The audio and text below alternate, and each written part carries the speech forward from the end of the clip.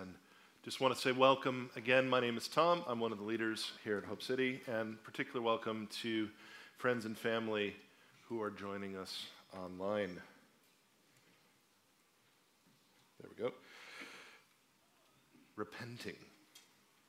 Outside the cultural bubble of Christianity, it's quite possibly a foreign concept to your ears. Maybe it's something that you think might belong in a history book, or maybe in another world, a sort of fantasy novel. I wonder this morning whether you can tell me in 3 words or less what you think repenting means. Now, Helen's going to pop Slido on the screen, and this might work, it might not. We're having a little techie things. There it is. So if you want to grab the QR code, if you're joining us online, I think the link should be there. It should work just the same. And just say in 3 words or less, what do you think repenting means? And I'll give you 20 seconds to get started there. And we'll go back to the main slides just for now, Helen. But We'll have a look at the results in a little while, so we'll just leave it there for now. In 1170, King Henry II of England was locked in a stalemate with his Archbishop, Thomas Becket. The two had been friends, but over the course of the previous decade, things had come to a head. Henry sent 4 of his knights to Canterbury to arrest Becket. But instead, they hacked him to death with swords. The historical picture of Henry's motivations is a bit unclear, I think it's safe to say, and there was debate in the country about whether the king had called for someone's murder. What we do know is that Henry went through a series of public phases of repentance over Becket's death. He didn't just say sorry to God or to the royal court. He went through a very public period of repentance. Picture the King of England stripping down to a plain rough wool shirt, walking barefoot through Kent into the town of Canterbury, where he was whipped repeatedly as he entered the cathedral. What Henry was following was, in a sense, a set program, something as old at least as the kings of Israel when they needed to repent for sins they'd committed.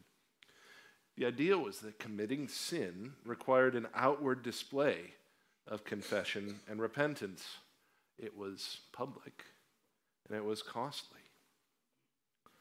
Flash forward to today, and I might, if you'll permit me, I might be a little bit controversial here.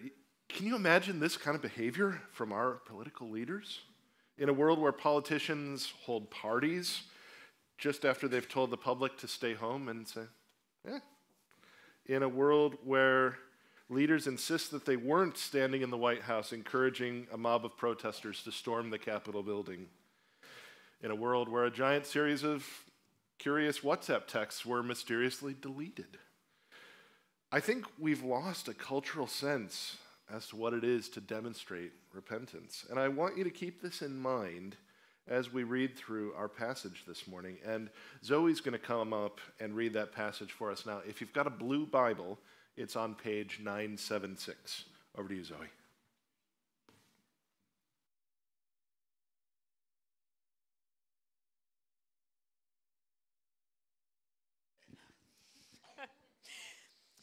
Then Jesus began to denounce the towns in which most of his miracles had been performed, because they did not repent.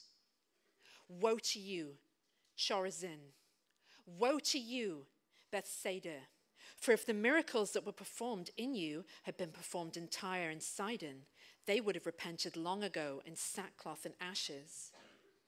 But I tell you, it will be more bearable for Tyre and Sidon on the day of judgment than for you. And you, Capernaum, will you not be lifted to the heavens? No, you will go down to Hades. For if the miracles that were performed in you had been performed in Sodom, it would have remained to this day. But I tell you that it will be more bearable for Sodom on the day of judgment than for you. Thanks very much, Zoe. So, really straightforward, uncomplicated passage this morning, yeah? There's our results. I said we'd come back to it. let's see what we've got here. So I think the bigger ones are things that multiple people have said: turning around, turning direction, asking for forgiveness, acknowledging your faults, changing paths, turning to God, saying sorry for sinning.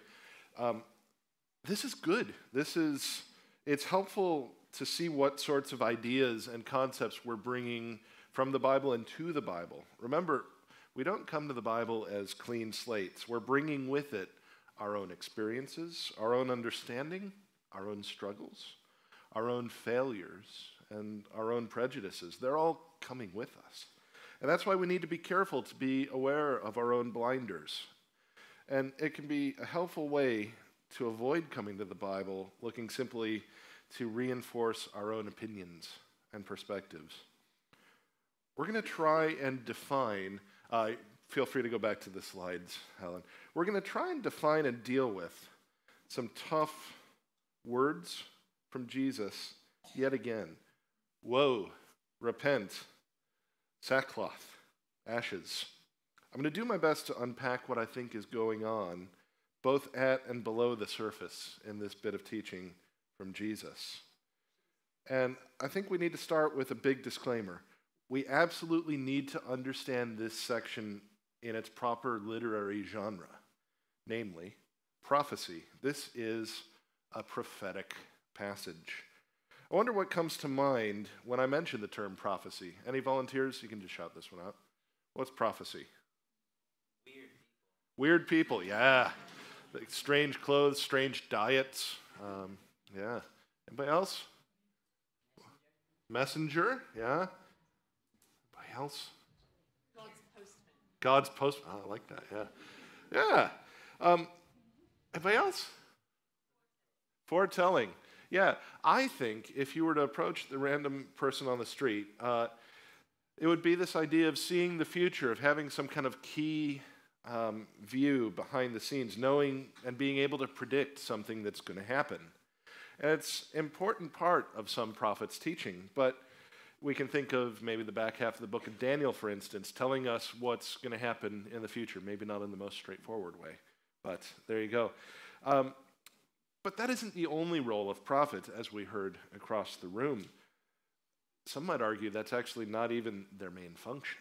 Prophets in the Old Testament were a key instrument that God used to call out both nations and individuals when they had sinned. The prophets are, if you like, God's agents that he sends to rebuke the unrepentant. And at this point, you might be saying, well, how do you know that this is a prophetic statement? Well, our first clue is in verse 20, suggesting that Jesus was, quote, denouncing the towns that did not repent. Okay, well, maybe he's just telling them off. But we get an even bigger clue in verse 21. He says, woe to you, Chorazin. Woe to you, Bethsaida. Woe isn't really a word we use today, but to any of Jesus' listeners, it would have immediately made their heads jolt up. Woe is a distinct term that's only used by prophets in both the Old and New Testaments. And they used it to call out both nations and individuals. The Old Testament scholar R.E. Clements writes that woe is an intense outburst of invective. Invective is scholar speak for particularly strong language, directed against wrongdoers, conveying a note of threat, which is then more fully spelled out in the pronouncement that follows. So there's kind of a set rhythm, there's a set expectation from a prophet. And so you can see that there are stages here, according to Clements, and we can see both of those in our passages here. In both sections, Jesus says, woe to you, city. And then he talks about the miracles that city witnessed. And then says that in light of witnessing these miracles, they should have repented. Then he compares them to an unfavorable city, a city that they would hate to be associated with, and says that these rival cities would have certainly repented if they've witnessed those kind of miracles. So, what's the goal of these prophetic call-outs then? To bring about change, to bring about repentance. The passage suggests that the miracles Jesus performed were not just about demonstrating his authority. They weren't just about healing people's ailments. They were ultimately trying to call God's people to repent and to turn to Jesus. This is a prophetic passage, and it's also ultimately about repentance. What do I mean by repentance? It's a bit of a loaded word, isn't it? Well, it's the kind of thing you might imagine a street preacher shouting into a megaphone. There's some cultural baggage here, I think. And before you make up your mind about what Jesus is saying here, I think we need to pull back to get some idea of what cultural and spiritual ideas Jesus' listeners would have had in listening to him. Repentance is a concept that runs throughout the whole Bible. From the earliest pages of the Old Testament, we can see that God has expectations for humanity. He establishes a law for them. And yet, they break God's laws. But God didn't leave them to wallow in their own self-destruction. He made a way for them to acknowledge their sin, to find a way back in the right direction. And it's worth noting that the Hebrew word for repentance, several of you caught it, the Hebrew word for repentance literally just means to turn.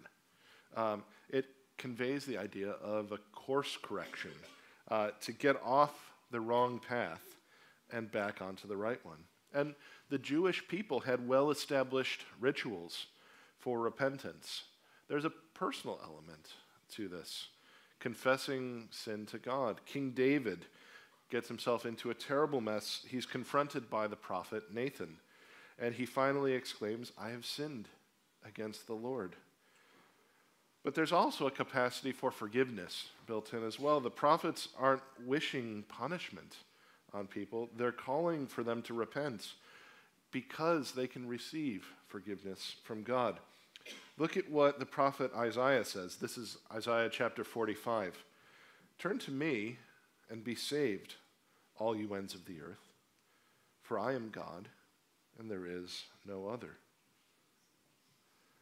But remember that prophets aren't just Old Testament figures. Think back a few chapters in Matthew to the teachings of John the Baptist. We have fairly few words recorded from him, but what are they?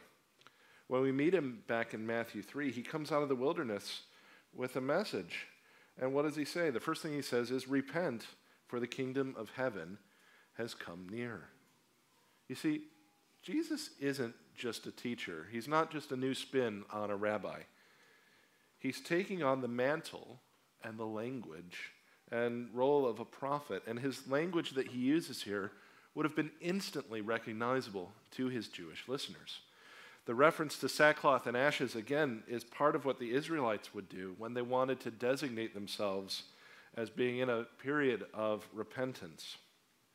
Now, you might be thinking, okay, Jesus is trying to get these people to repent, but what's so special about the cities that he lists out?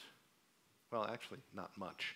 They aren't significant places in the broader world. The cities that Jesus calls out are insignificant little fishing villages on the coast of the Sea of Galilee. What we need to know about these places is that they're the places where he has evidently been ministering over the previous time period. We don't get lots of information about Chorazin, but we get a little more information about Bethsaida. John 1 tells us that it's the hometown of 3 of Jesus' disciples, Philip, Andrew, and Peter. We know that he performed miracles there, but the people didn't repent. So in calling them to repent, he compares them with the cities of Tyre and Sidon. What are Tyre and Sidon famous for, you may ask? Well, honestly, the first thing is probably snails. It sounds crazy, but it's true. You know that purple is the sort of royal color, and purple was rare. Purple was rare because the only way to reliably get purple dye in the ancient world was to take these little sea snails and milk them. And so that was not the most fun job, you might imagine, but this is what this city is famous for. I don't think Jesus was referring to the snail industry in Tyre and Sidon, because historically, Tyre and Sidon were also well-known cities that worshipped the god Baal. And they spread the worship of Baal into the Israelite kingdom. Israelites began to turn away from their God. They started to worship Baal instead.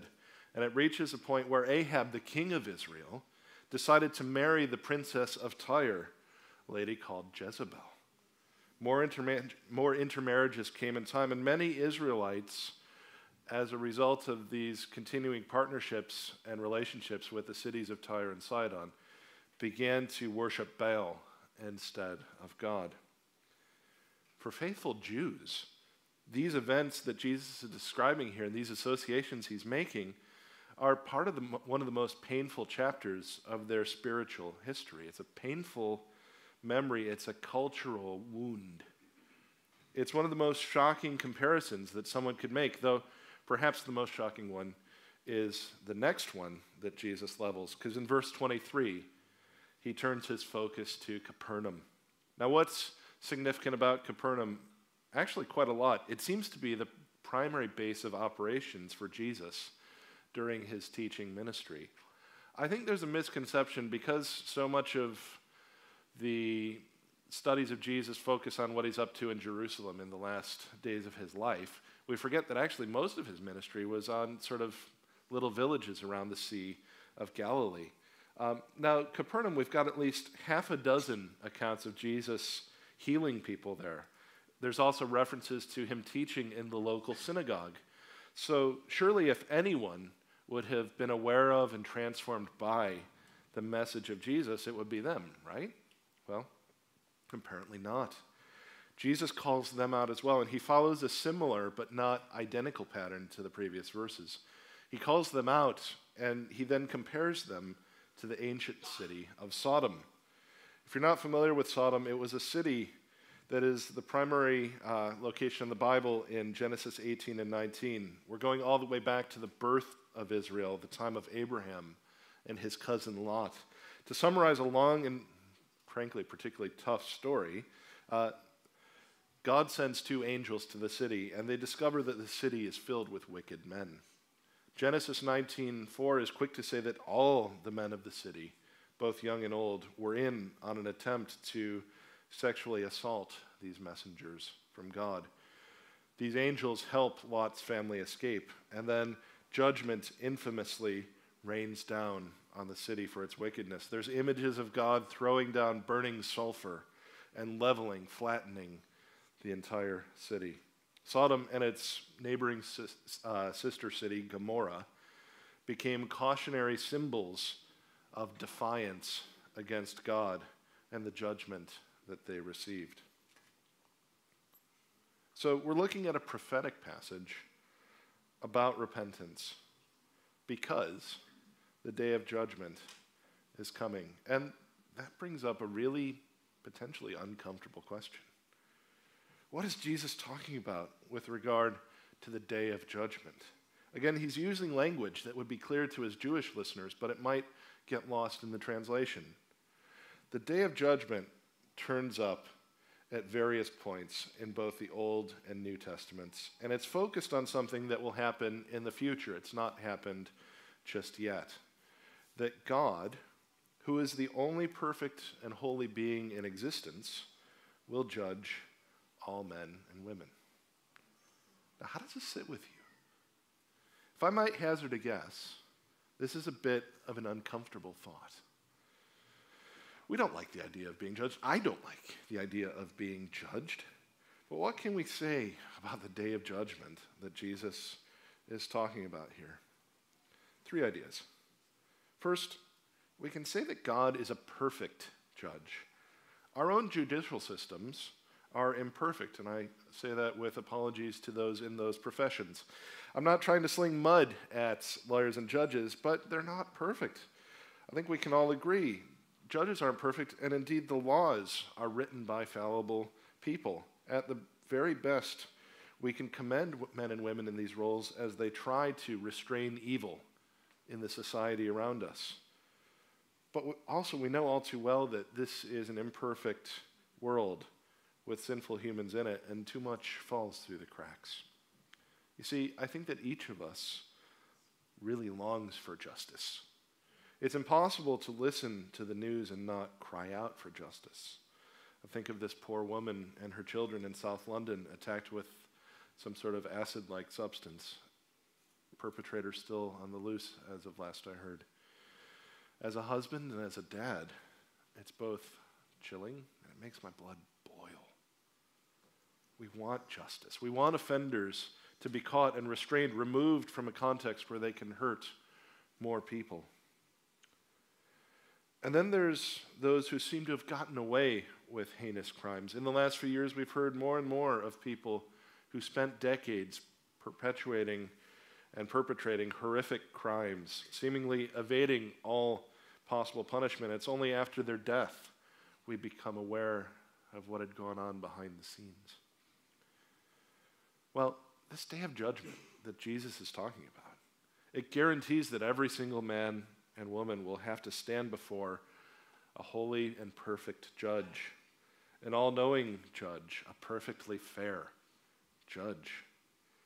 Now, you might think, well, I'm probably okay in the grand scheme of things. If I'm in the dock and, Adolf is over here, I'm probably going to emerge okay, right? But friends, that's not how it works. One of the worst things that has ever been associated with Christianity in this country and around the world is that it's about being a good person. And that being a good person is all you have to do in this life. Now, don't mishear me. I'm not telling you to go out and be jerks. What I'm saying is that Christianity is not and has never been about being a good person, about doing your good deed for the day. It's actually the opposite, realizing that if Jesus is who he says he is, that there will be a day of judgment. And while it's all well and good that Adolf will face judgment, so will I. Now, I've never committed genocidal human atrocities, you will be glad to know, but I've definitely broken God's law. Some of the things I've been able to put right with the people I've hurt. Some of them I haven't. Some of them live just inside my head. The writer of Ecclesiastes finishes his book with a particularly telling line. He writes, "Now all has been heard. Here is the conclusion of the matter. Fear God and keep his commandments, for this is the duty of all mankind. For God will bring every deed into judgment, including every hidden thing, whether it is good or evil." It's not just my outward life that matters, the one that I show to others. My innermost thoughts and my innermost failures are also going to be judged. But this is the beauty of Jesus' teaching. God knew that we couldn't measure up. So he sent Jesus to be our representative on earth, born fully human. He lived the life we couldn't live. Where Adam and Eve failed, Jesus triumphed. We can stand before God, not because we eventually cleaned up our acts, but because the punishment for our sins was carried by Jesus on his cross. That's what we'll celebrate later tonight at communion. It's a somber thing, and it's a glorious thing. Jesus came to earth, as the church fathers put it, for us and for our salvation. And God has graciously delayed his judgment of the world to leave the door open for more people to come in. So I'll close with this. Have you repented? Or are you trying to pull yourself up by your own bootstraps? God is holy. He's a perfect judge, and nothing will get past him because he's perfectly fair. But through Jesus, he's made a way for us to come to him as our Father. So my question for you is simply this. Will you repent of sin? Not to me, to God. Will you repent of wrong you've done and thought about in your life and throw the burden of all that off your shoulders? Will you repent and will you believe that Jesus has made a way back to God on your behalf? His arms are open and you can run to him. Don't make the mistake that the people in these cities did of witnessing God at work and then not repenting. I've said a lot here. We're going to take a moment to reflect as musicians come up. And if you have questions, please feel free to pop them into the app. You can use the website above. And if you'd rather not type something out, feel free to catch me afterward. I'd love to talk to you. But let's just take a few minutes to reflect.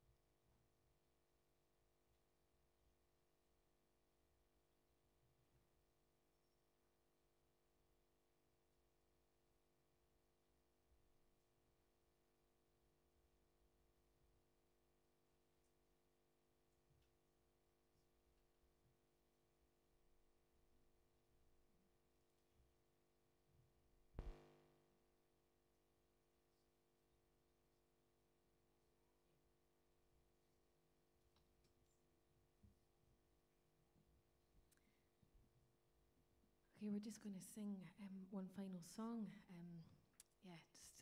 Thinking about what Tom was sharing with us there.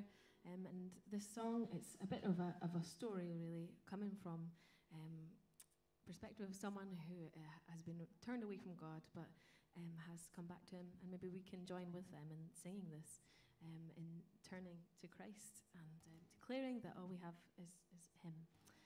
So let's stand and sing this together.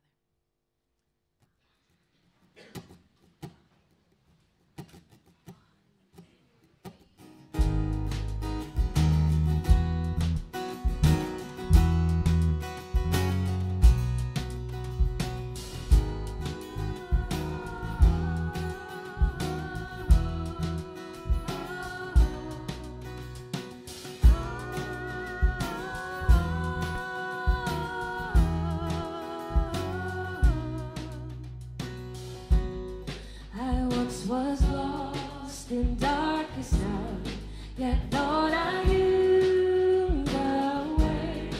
The sin that promised joy and light had led me to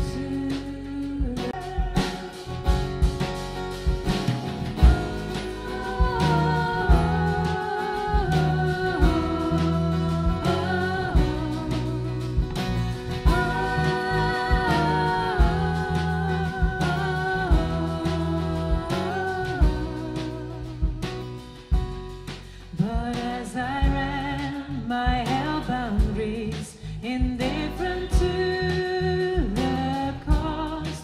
You looked upon my helpless state and led me to the cross, and I beheld God's love displayed. You suffered in my place. You bore the wrath reserved for me. Now all I know is grace. Hallelujah. All I have is Christ. Hallelujah. Jesus is my life.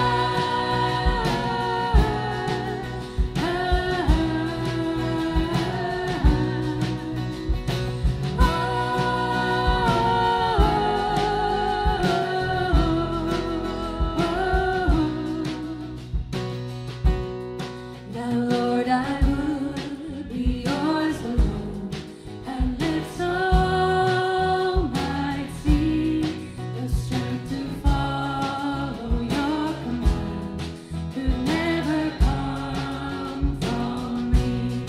Oh, Father, use my ransom life in any way you choose, and let my song forever be my only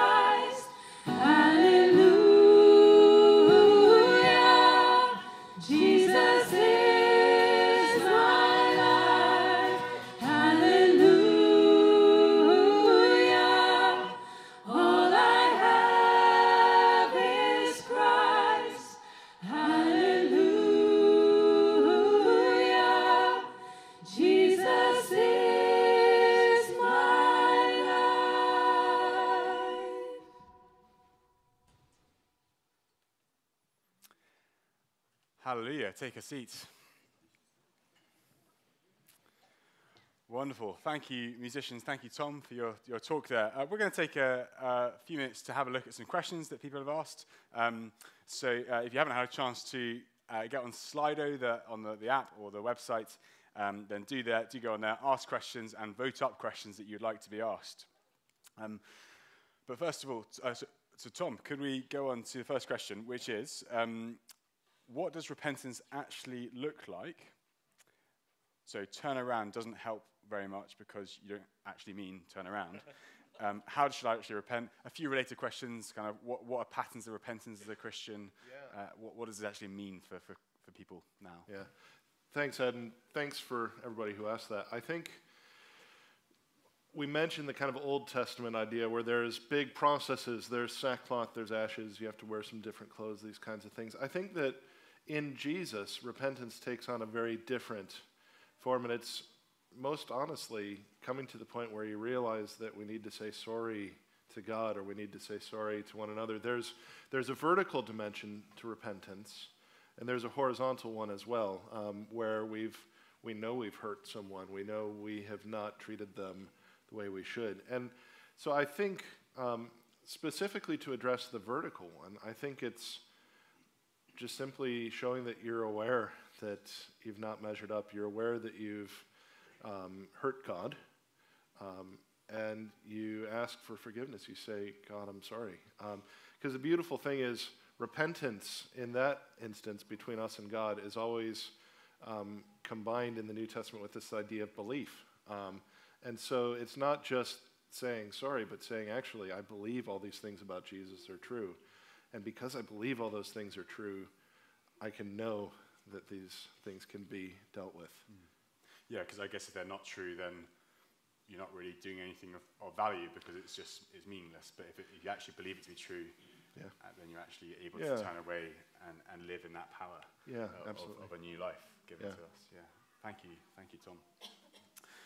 Okay, how can it be considered just for Jesus to be judged in my place? If this happened in our legal system, we wouldn't consider it just. Yeah. I think what's helpful to consider is we're not just talking about a different legal system, but a different law. If God's law were in charge here and the judges were perfectly fair, we might as well just build up a fence around the entire nation because we would all have not measured up. We'd all be guilty, right? So if the standard that God has set is different than anything that could possibly exist on earth, I don't think the comparison necessarily is a one-to-one. And so I'm not saying we need to establish a theocratic law here. I think what we have in our legal system is an attempt to restrain evil. But what we can see God is up to is something bigger. It's something that pushes against different understandings of what is just in society. We can see it in different ways. But yeah, I think it's just that Jesus is judged in our place, ultimately because I trust that that is the system by which God does it perfectly. And so I think that would be what I would say. Do you have any thoughts, Ed? Yeah, I think really helpful what you're saying there. It's not about just restraining evil, but actually delivering us from evil. And so it's almost a different thing going on, even though our justice system pictures it in some way, it's not the big picture. And he delivered us from evil, as you were saying, by our repentance and faith in Christ and what he has done. So yeah, wonderful. Thank you. Last question. How do you milk snails? Carefully. Well, lucky for you, I've actually got a... No, I haven't got a snail for you, sorry, but carefully, okay. If you want to ask more about that, speak to Tom afterwards. Tom, before we finish up, can you give us a kind of headline idea for what this passage was about? Yeah, that Jesus performed the miracles he did, he taught the teaching he did, because he wanted us to repent of sin and turn to God. And through his cross, he made that possible. So. Great, thank you, Tom.